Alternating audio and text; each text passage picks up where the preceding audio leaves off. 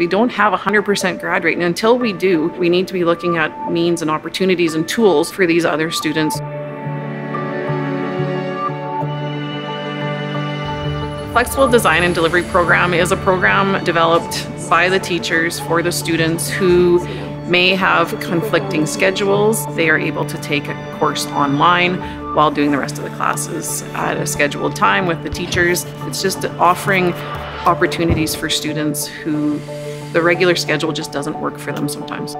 I am a structured classroom teacher. For half the day I have English 10 students, and really working on the tools in my class so that then I can take that and do it for my other part, which is learning coach, where I assist the teachers in developing their Moodle courses, and then from there taking that and doing the blended learning in their classrooms, going back and forth of how can we make this flexible, how can we make this work for the student. I do have a 1-year-old son, so it is a lot harder to be able to attend school and take care of him, plus I'm also working on the side.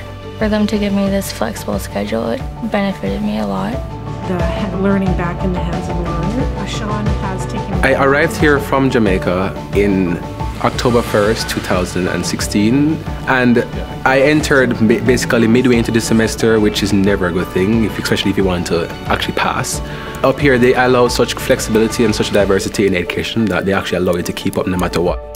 I'm surprised that teachers actually put this much effort into just helping me, because they don't even know me. I just came here and they're just like, you know what, let's give him all we can, let's make sure that he succeeds. And I'm like, wow, that's such a great mindset.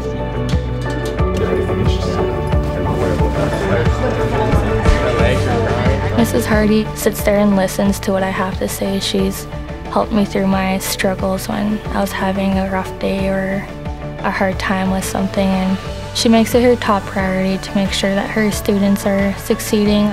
We have to be able to adapt. I feel more success in this being my 17th year of teaching than I have in a very long time, because of seeing the success of students who would not have succeeded otherwise.